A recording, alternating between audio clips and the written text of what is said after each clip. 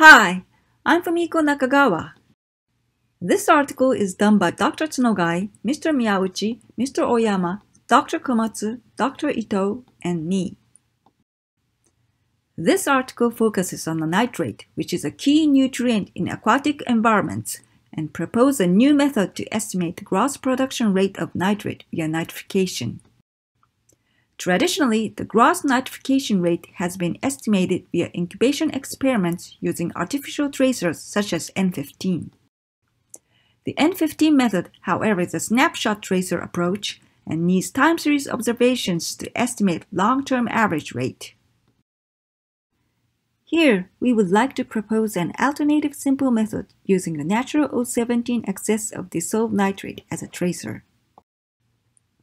The average O17 excess of nitrate in a lake's water column reflects the relative supply rate of nitrate between atmospheric deposition and nitrification.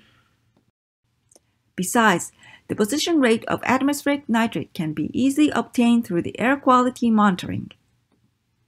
As a result, we can deduce long-term average nitrification rate for an internal between observations. In 2011, we successfully applied this new method to Lake Mashu, the lake with no inflows and outflows.